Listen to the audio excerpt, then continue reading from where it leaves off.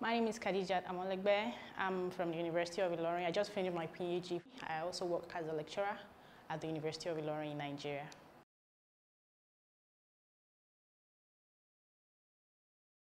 Yeah, I would like to see a situation whereby researchers or lecturers living in developing countries can participate in the discourse in development economics, where they can produce good research that can influence decisions in their countries.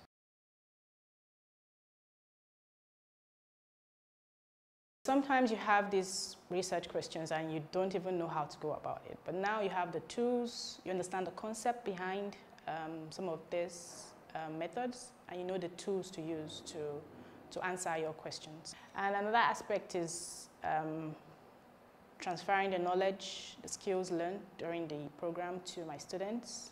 And with this, many people will be able to use the knowledge and produce good research.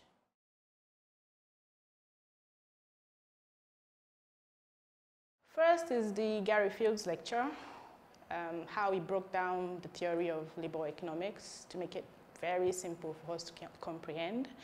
And also, and he left us with these 5 steps of how to think through policy questions, which I think I will use going forward. The second is the network of researchers you meet here. Here we had 20 fantastic individuals from different parts of the world. I'm already talking to some people here on how to collaborate on research in the future. A lot of new ideas came up while during the course of this summer school, and we intend to flourish the idea. I have gained a wealth of knowledge from this experience, which I will apply to my research.